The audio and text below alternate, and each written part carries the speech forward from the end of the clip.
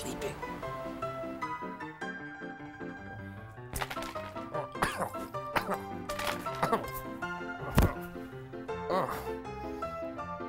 Hi. Oh, good morning. Oh, it's a little early. But I guess you're here, and I guess you want to paint, right? All right. Come on. Let's get started.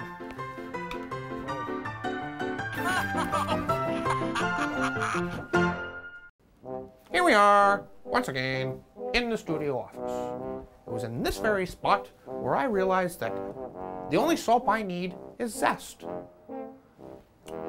This week, we're going to move on to mixed media.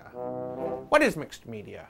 Mixed media is basically not limiting ourselves to one type of material to create our art with. Mixed media means we can use oils, along with watercolors, along with macaroni and cheese, basically anything. You get the point. You just throw it all in and make one big collage of it. Important thing is, though, we gotta get the right canvas to lay it out on. Which brings me to the tip of the day. Canvases. I'm going to build a canvas for you, or show you how to. You can get them already built and primed. It's probably the easiest way. It definitely is the most easier this way, but they can be expensive. Cheaper alternative is to build your own, because you can make it any size you want, and you can buy in bulk, which will end up saving you money in the long run. First thing you're going to need is the old stretcher bar. Here's two of them. They go together a little bit like a jigsaw puzzle. You just slap them in, very easy. They fit together and make an L. You put the other two together, you end up with a frame, something like this. This one's a bit smaller. Next thing you're going to do, you're going to get your canvas paper here. Now these come in big, long yards. You buy them by the yard, usually. They're not so expensive, but when you buy them in yards, you get lots left over. You can do many little paintings or a great big painting. So what you want to do is you want to get it laid out flat. Put your frame on it. What you're going to do now is you're going to get your old staple gun here. Fold it over.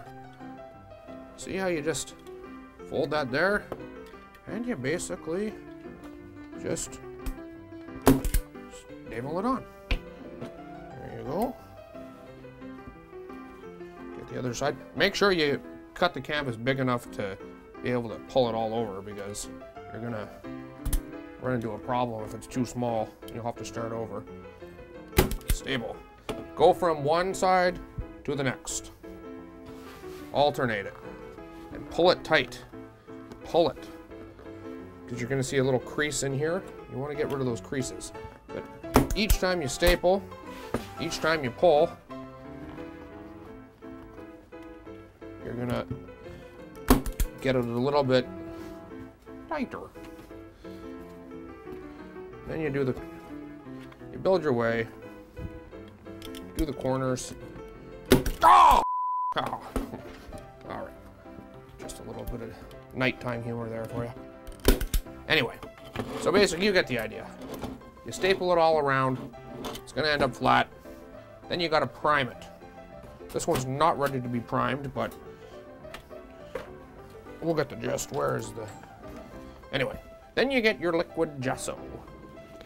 This is just surface prep. See, it's gonna take this raw canvas. Actually, you can use the canvas raw if you want. Some people do. I've done pieces where the paint just doesn't flow very well on it. It absorbs too quickly. But in a nice little mixed media piece like we're gonna do today, it can work nice. Anyway, let's prime it. You just squirt your gesso on.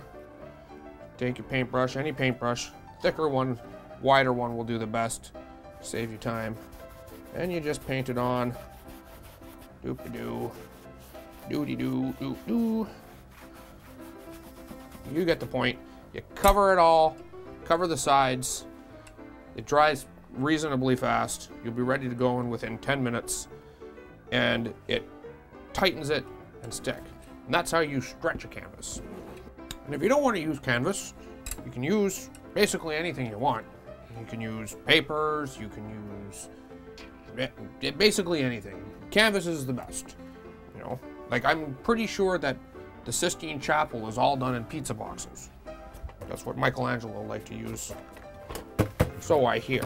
Anyway, here's another thing you can use. Board. This is called masonite board. It's a nice flat wood type substance. I've taken a piece that was pre-cut. I've stuck it onto the back of just a old stretcher bar, old frame canvas. You can get it at a hardware store, you can get it at a art store, but it's nice. It works well. I just stuck a piece on to an old frame I had, an old stretcher bar frame, stuck it on, and this is what I feel we're going to use for this week's painting. So let's get started.